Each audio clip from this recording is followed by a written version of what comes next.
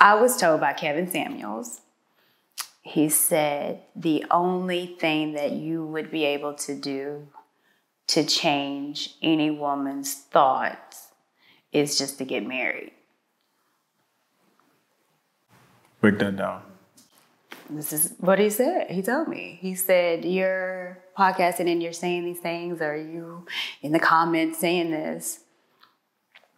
And he was like, the only thing, Courtney, that you're able to do to combat or to say what you're saying is true is to just get married. Listen, it's the message right here. Black boy, tell me how you really feel. Cause I just wanna build with you. Black girl, tell me how you really feel.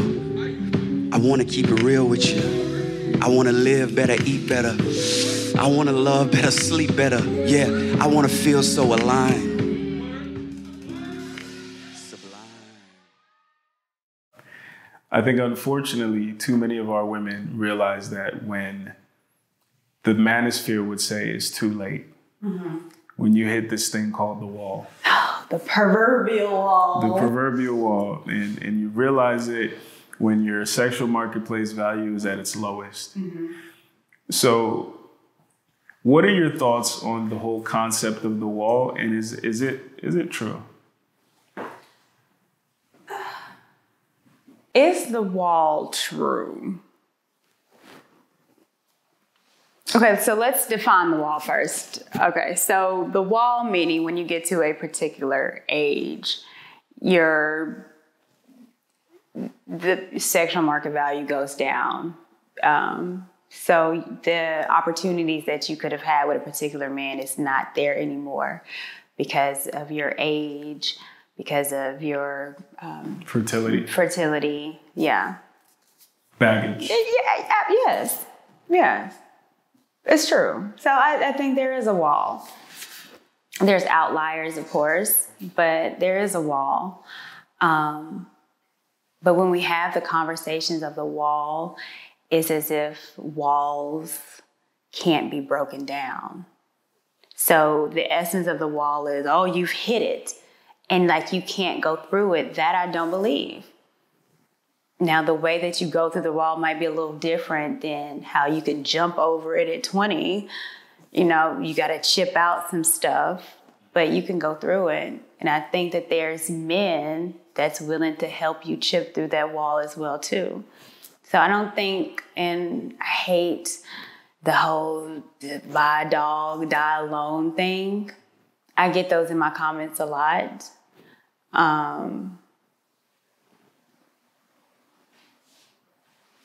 I don't think that's true.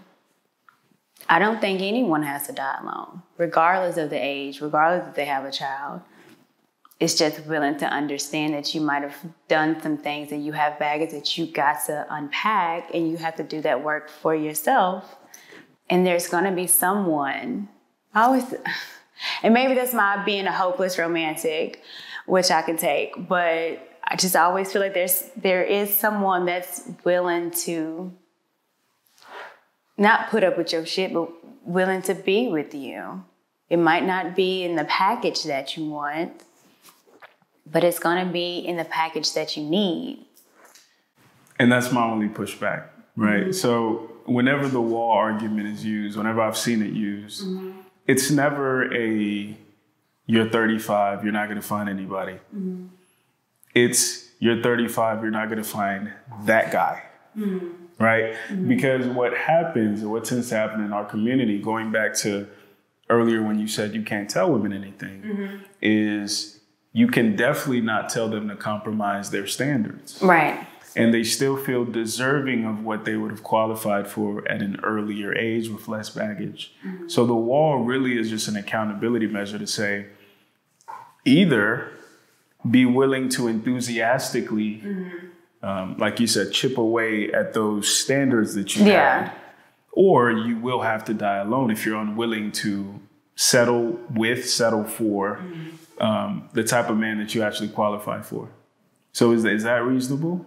So, and I understand exactly what you're saying, and I don't think, I guess there are men that are saying the wall is not saying that you can't get anyone. It's you're at a particular age and what you maybe could have had, you can't. And women do need to understand that. And I think that's logically speaking, yes.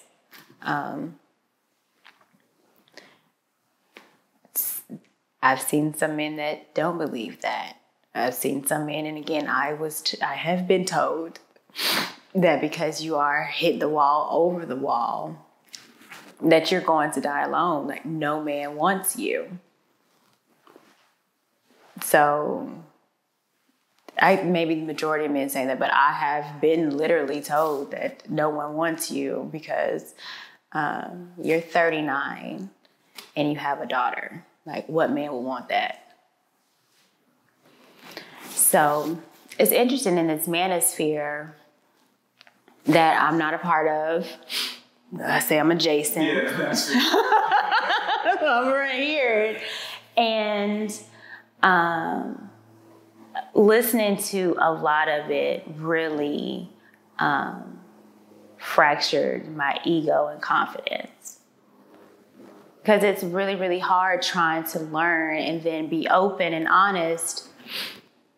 And then it's like, oh, you're the typical Black woman that we say that men should not want. And I hear it on a daily basis. So it's hard. So I don't know. The wall I definitely get. This is not what I get in my DMs sometimes. They be harsh. I be like, do you know me? But it is what it is, I guess.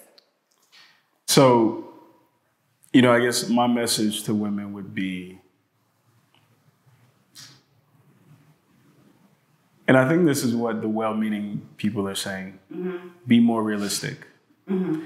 So, for instance, Mrs. Average at Best, she felt deserving of a certain caliber of man because she had achieved certain things. She was running a 6-figure business. That's not actually what stood out to me, right? What stood out to me, she said that I'm finding I can't respect men who make less than me. So the men that she's dating, the men that she's attracting are men who do not make 6 figures. They might still be hardworking, men of integrity, teachers, coaches, actual men who are the foundation of this country. But I'm finding I cannot respect, submit to, join in partnership with this man or this type of man. And the only man I'm deserving of is this man that I really know nothing about, but just because he makes more money than me. Yeah. So I tell women 2 things. You're not evaluated on the same curriculum as men. Right. So making 6 figures would make you a better man. Doesn't necessarily make you a better woman. Owning a business makes you a better man. Doesn't necessarily make you a better woman. It's like if I had hips, it doesn't make me a better man. You see what I'm saying? Because that's not what women value. So similarly, the whole idea of dying alone, I think is a counterproductive way of putting it, but I understand what they're trying to say because unfortunately, our women are unwilling to compromise. And they're unwilling to look past the fact, going to Average the Best Girl, that this man doesn't make 6 figures because most people do not. And I need to respect him for his leadership skills, for his integrity, for his ability to be a good father, for his ability to provide and protect, and everything else outside of the amount of zeros there in his bank account. But women aren't willing to admit that. So if you're not willing to admit that, then you will inevitably end up by yourself. Well, this is my question. So what? If she doesn't want to compromise, if that woman that Average at Best wants this type of man, let her try. Let her fail. And you can't change a person what they want, even though you can see, man, that ain't gonna work out. So what? I feel like in this space, we women are, you guys are delusional and you need to look for this man and you need to find this man. And I get it because being rational, that makes sense. But I also see like another side. I think it's men that are these 40K a year, 50K a year. These men are wanting to bash it in women's head so they get a chance to be looked at. So if I make you feel ashamed of wanting what you want, then maybe I can bring you down to reality so you can look at me now. I would understand that if women were simply looking past these men. They're not just looking past these men, they're looking down on these men. Okay. You see what I'm saying? Mm-hmm. So, and these men are essentially saying, we're on the same level. Mm-hmm. You think you're higher than me because you make 6 figures, but you're a 3. And based on what men value and based on what women value, I'm a 3 on a female scale because I make $30,000 a year. You're a 3 on a male scale because of how you look. Yeah. So how dare you look down on me? I think that's what the men are saying. Now, with that being said, for me, when people say, well, just let them be delusional, my biggest issue with that is it sets a very dangerous precedent. Explain that.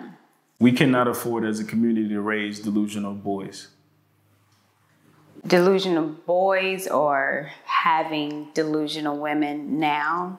Delusional women raise delusional boys and raise delusional girls as well. Because they're setting this paradigm for girls, for instance, that you can still be sexy at 60. It's not true. Life will tell you it's not true. Hopefully your mom should have told you it's not true. Who's saying that? Sexy at 60? Mm-hmm. Tell you, the gray hair and all that stuff. Yeah. You still got the nice body. And that's why I hate when I see these old women with BBLs, because it's setting such a dangerous precedent. And then it's setting for boys that your resume doesn't have to be on par to qualify for that job. You should still be able to get that job. When I talk to college professors, what they're telling me is that they're getting reports back from employers saying that millennials, Gen Zers, after they graduate, they come in after 2 months, they think they should be manager. They don't take direction well. They're not open or reasonable with critique. Yeah. They don't respect authority.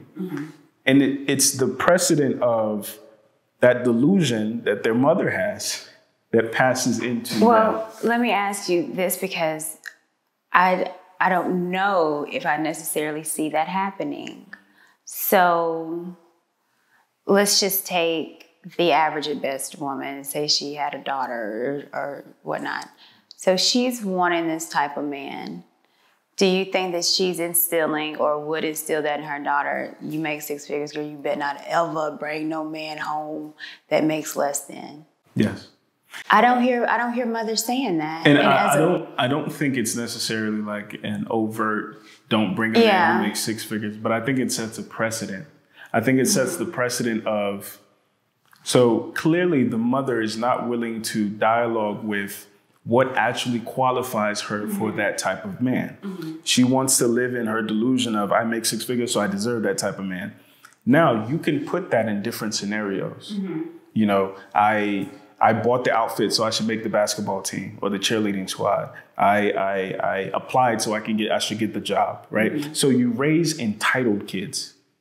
Because that's all it is. It's entitlement. Yeah. You hear people, and I actually made a video about this. I deserve. Yeah. Mama D, I deserve. It's the most. It is Mama D. It's the most overused, misused terms. You don't deserve a goddamn thing. Well, let me say this, because I think we put a lot of onus on mothers that are raised delusional. But like my dad told me that I need to be self-sufficient. It wasn't just my mother, it's my dad. My dad told me, get your education, and, you know, proud of me that I bought a home. My dad raised me this way as well, too. So I don't know, like my daughter, her dad is, get your degree. You're going to college. You're doing this. And so I don't want you dependent on a man. Like, dads are also doing this. Absolutely. So I understand the woman and being delusional, but then we both delusional. Or is it delusion? Yeah. Is it wrong to raise a little girl to be self-sufficient? Dads are saying if you want to go to med school, I mean, if you want to be a doctor, you have to go to med school. You have to get your degree in medicine. You have to check these boxes. Right. Mothers typically are saying if you want to be a doctor, just dream it and you can achieve it. So men tend to be a lot more practical and pragmatic. Okay. And similarly, I wish people looked at relationships like a job. Right? Yeah. So like if you want to work for Google, a lot of motherfuckers want to work for Google, right? Mm-hmm. Do you have the resume? Do you have the references? Mm-hmm. Do you have the cultural disposition? Because resume and references will get you in a job, but when they're talking to you, do you fit in? Are you a culture fit? Right? And those are the practical things that come in. So bringing it to the relationship sphere, women aren't asking themselves, do I have the resume? Do I have the references? I got you. Do I have the cultural disposition for this type of man? And as much as we critique the Kevin Samuels of the world, at the core, that's what he's saying. Yeah. When he's saying you're going to die alone is if you refuse to practically and accurately evaluate yourself based on the type of job you say you want, and you're not willing to compromise, you're not willing to go get the skills. For some women, getting the skills means losing 50 pounds. For some women, getting the skills is keeping up on your appearance, being more agreeable, being more feminine, being more submissive. If you're not willing to do that, you will not get a job at Google. Now, if women were willing to be fry cooks at McDonald's and be happy with it, that would be a different case, but they're not. Right. So they're going to be unemployed. Yeah. So that's a good point. And again, that's why I think dads are important. Women being wanting a particular type of man that, again, we could say, quote unquote, don't qualify for. Should we leave them alone or let them know that they don't qualify and should change their thought patterns on the situation?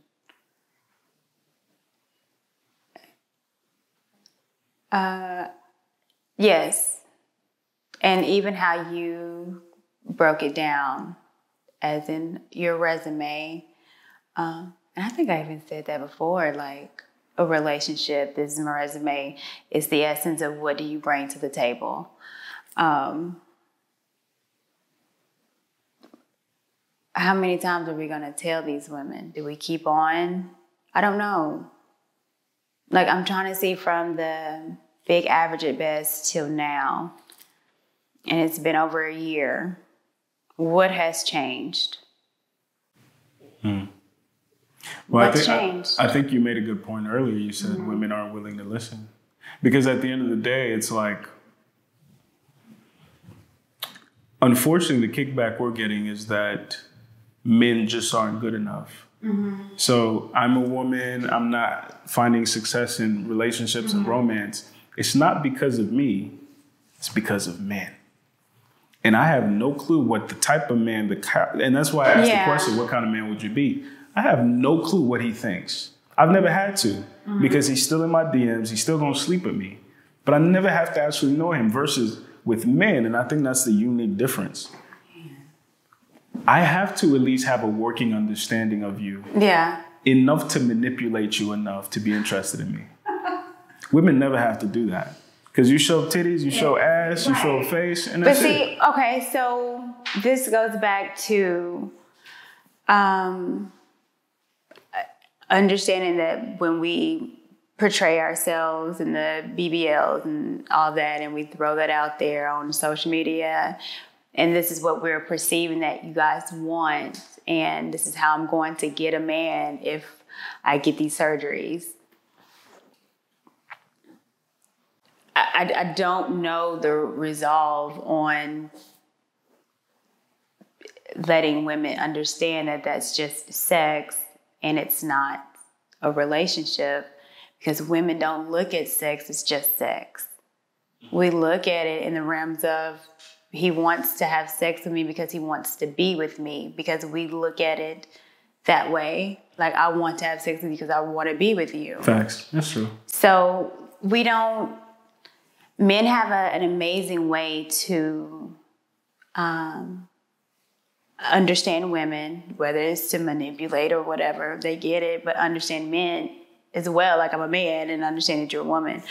women, how we feel about things, we put it on you. Like, we don't separate men and women. We're like, no, men like big butts, so I'm going to get a butt because that's what it makes sense. And I'm going to have sex with him because I want to be with him. And that means that if he has sex with me, he wants to be with me, not understanding that it doesn't work that way.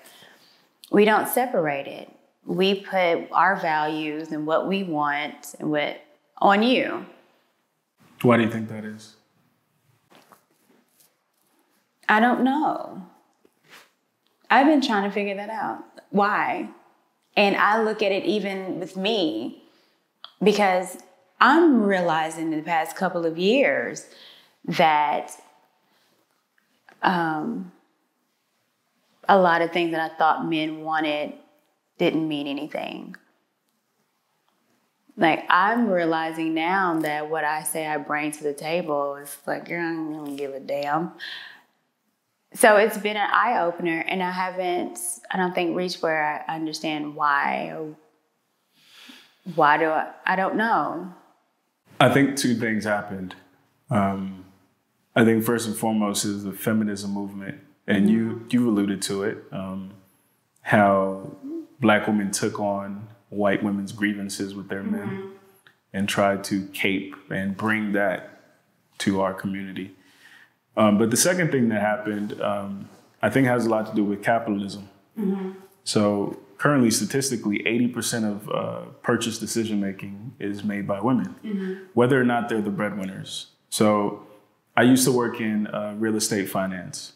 And when I talk to the realtors, they tell me that if a married couple walks in, even if the husband makes $300,000 a year, you're showing the wife the house because ultimately she is the decision maker. So with that being said, the entire marketing apparatus is aimed at telling women the story that they want to hear. So everything around you, ads, Instagram, movies, books, is literally centering you as the player one in your movie, right? So when somebody comes in and they're telling you something objective, you feel like you have the option to dismiss reality because everything around you gets to, or allows you to create the reality you want to see. Yeah. You get on Instagram now, even if you look a hot mess, you put on a filter, you're a bad bitch. You go on Facetune, Photoshop, you get a BBL. Right. You can literally be whoever you want to be. So I don't have to listen to you, sir. Yeah. Right. So the problem with it is all that stuff is fictitious. It runs out. Yeah. Right. And people escape on a psychological level. People find a way to escape a reality that they're unwilling to dialogue with. So with our women, I don't think, number one, they're understanding the ramifications, what this means for, like, we complain about Gen Z right now, what this means for Gen Z, the gen that comes after them, what this means for them and their future prospects. Because unfortunately, too many of them come to that realization when it's too late. Yeah. So how do we go from where we are now with can't nobody tell me shit, because I can be deluded, I can do bad all by myself, to okay, you have a point. Because they're not even willing to listen to the men that they claim you want. That's the crazy part. And I mean, I think there's an awakening of women this past year and a half, honestly. Like, I am seeing more women, like, being like, darn, I was completely living in La La Land. And me being one. So I know that there is, like, a way. It's a slowly but surely concept. But again, we've been living in this. It's not even been reality. It's been our perception of what we think reality is, because everything has been with ads, movies, songs. It's always been to placate and make us feel like we control a lot more than we do. And even if I'm not it, I can put it out to the world that I am it. I can put this persona on social media and look a way that I don't. I can get a wig and long braids, dye my hair to be something that I'm not, makeup, nail. I mean, the world has been something that we can go through and be fake with. But you're asking women right now to all of a sudden take that off and be like, okay, now we're here. I'm asking women, what do you want? And that's part of goes to the notebook, right? What do you want? What do you want? What do you want? Women want, you know,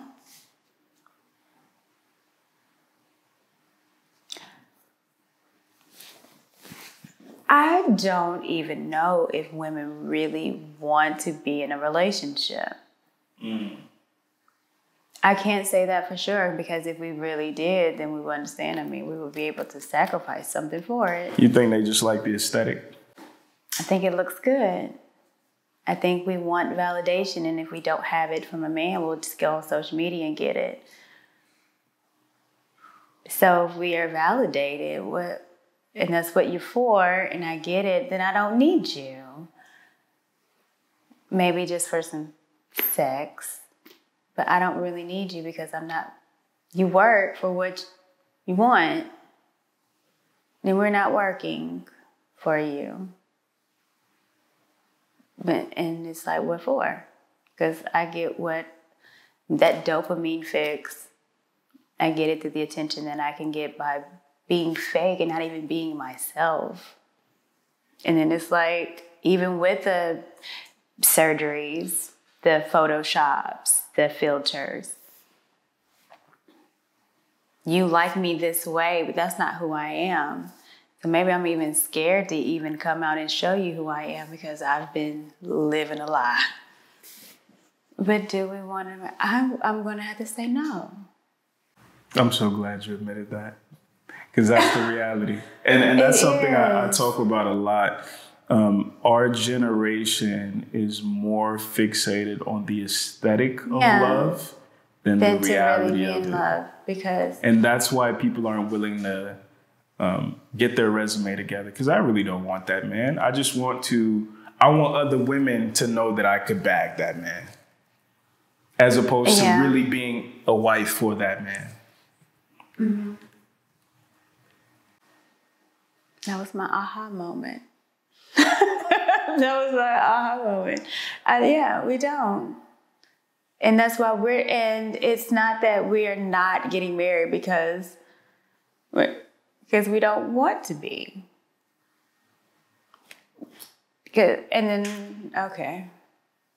the wall. Again, I believe in the proverbial wall. But I do think that it's kind of what men are putting out there to let women know is like what you're looking over is really what you need. And I think they've been saying it on however level we've just not been hearing it. So this is what makes Kevin Samuels important, because it's no beating around the bush. It's hitting, and it's like, look, we've been quit doing this, like, because we want you. Y'all just not doing anything to show us that you want us. I disagree. Mm-hmm. I think from a nature versus nurture standpoint, literally every animal species, including humans, the batteries in the back of their males is the ability and the opportunity to mate. Okay. So literally for 99.9% of heterosexual men, the reason why we get up and get dressed, put on perfume, if we're being completely honest, is so we might be able to get some bitches. You see what I'm saying? The reason, a friend of mine made a good point, and he's like damn near famous on Instagram. His audience is 90% female. He said that a couple years ago, women said they like beards. So now every guy is growing a beard. These are facts. Because it gets me closer to mating. So I'm gonna do it, even if my shit don't connect. Right. Right? The struggle. And men are... The Anthony Hamilton beard. Absolutely, I'm guilty. And men are trying, and that energy isn't being reciprocated because women are spending their energy trying to be us, as opposed to trying to be something we want. Well, that's what I said. I agree. I think men have been saying, I want you, and doing things, but women haven't been doing that to reciprocate the want. Take Nicki Minaj. She said something on the Shade Room a while ago and was like, dear men, we dress, our makeup, our hair is not for you. And when I say I went to the comments and I was like, yeah, it ain't for you. I look good for myself and my girls think I'm cute. And again, that's what it is. I get dressed for women. Well, I get dressed for, I mean, I like made a comment and I was getting hate, bitter broads is what I call them. And it was, because I was like, why are you getting dressed for for yourself? You want to look good and sexy for you? Doesn't make sense. It doesn't make sense. Why would you want to go out and look sexy for a man, especially if you want a man? Like, well, I don't. So that again, but me even saying that seemed like a nuance and weird to even say that it's weird for you to get all fly for yourself or for your homegirls. But that's part of the delusion, because it's like even the type of man that I want doesn't deserve me. Mm-hmm. Look, okay, so I'm trying to figure out like a resolve. And I was told by Kevin Samuels, he said, the only thing that you would be able to do to change any woman's thoughts is just to get married. Break that down. This is what he said. He told me. He said, you're podcasting and you're saying these things, or you in the comments saying this. And he was like, the only thing, Courtney, that you're able to do to combat or to say what you're saying is true is to just get married. And he's like a little sensei. Like, he'll say that and then drop the mic and you'll be like, what the hell? And then you're sitting there thinking about, like, what is he talking about? So he's like the Riddler. He'll say it and you'll be like, what? And then he goes on this merry little way and you're sitting to ponder, okay. And what I took from it is like, you're convicted on what you believe and you're understanding that this is what men want. But however, if you truly believed it then your goal should be getting married. If you truly believe that you're here to be a helpmate, maybe you need to shut the hell up and be a helpmate. Yeah. And be married. If you really ball, why aren't you in the league? Right. Mm-hmm. And if this is really what you want, again, this goes back to, do you want a relationship? Do you want to? It's like, because the men do want it, but you're in your own way. So if you believe all that you're saying, and if you want that, then put yourself in this and be married. So, perfect segue. Submission. Part of the reason I believe women just like the aesthetic of marriage, they want weddings, they don't actually want marriages. Right, okay. It's because they're not even willing to do something as simple as submit, even though that is the mandate set by nature. It's the mandate set by God, right? God. So what is the visceral reaction and the pushback to submission from a female perspective? What do you think is so difficult about that for people to grasp, and women to grasp, especially ours?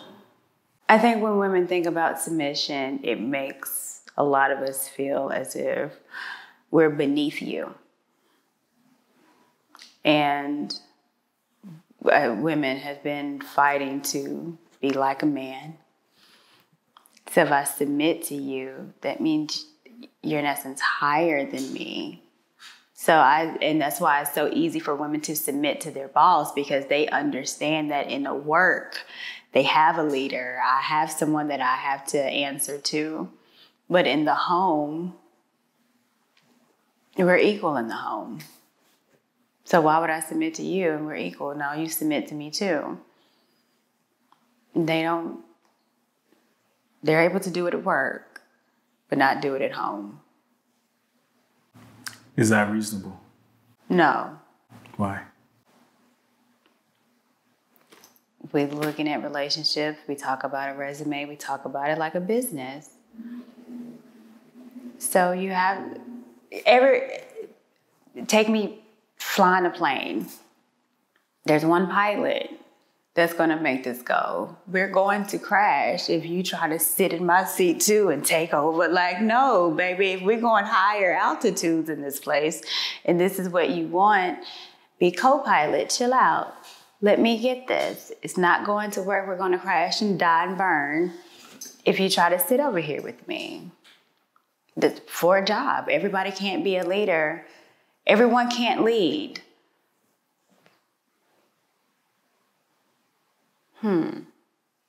So we understand it on our job. We don't understand it at home. And I think the word submissive in a lot of our heads means being looked at as less than. Do you want a partner or a leader? A leader. What's the difference for you? When I think about someone leading and I'm following, like I'm looking to you for guidance. If I have a big decision that I need to make, I'm looking for you to tell me yes or no. I don't like making decisions. And I'm realizing that, well, I knew that about myself, but I don't. I actually like to say this. Speak your truth. I like to be told what to do. Take it how you want it. That's real. I do. I don't. That's why I like create like a leader. Like, tell me what to do, and I'll do it. And so with a partnership, that comes when I got to make decisions with you, and you don't know. You looking at me, and I got to tell you, and maybe you tell me. I don't want to do all that. Just tell me what to do, and I'll do it. And you're willing to submit to the authority of a man who does that. That's what submission is. I'm submitting to your mission. You tell me what you want me to do. And for me, that's in every aspect of my life. So when it comes to the home, what do you want me to do to make this house a home? And come to the bedroom. But anyway, it comes to any part, and it is like, what? And for me, it's just easy. I think women put so much shit on our back. Like, just, the man would let him lead, girl. Just follow that nigga. Like, I don't understand why we make things so hard. And it doesn't have to be. And I think a lot of women deal with a whole lot of, we put everything on our back. Now we want to be the man and we want to be the partner. And before you do this, you got to get my approval. And we're doing this, but I don't think our bodies are built for that. And I think the over excessiveness of eating or drinking, watching TV is a getaway of the stress that we put on ourselves for being something that we wasn't ordained to be. Like, doesn't that sound just so like peaceful and calming, just letting the man do it? Not to me, but right. I can understand. I can understand. I understand. Like, why do you want that? I don't want just no. Take that off, baby. Go ahead. You got that. But I don't know. But it doesn't sound peaceful to you. But that's why you're built. That's why you're strong. That's why you're more logical than emotional, because you can handle it. You're built for it. I'm not built for that. What you want me to do, baby? Got you, boo. So, last question to close it out. Describe in as much detail as you can if you were to have another child and it was a boy, What type of son would you want to raise?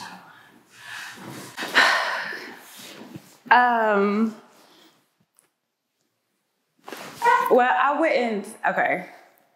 Well, Daddy's gonna have to put this in him, so it would be my husband,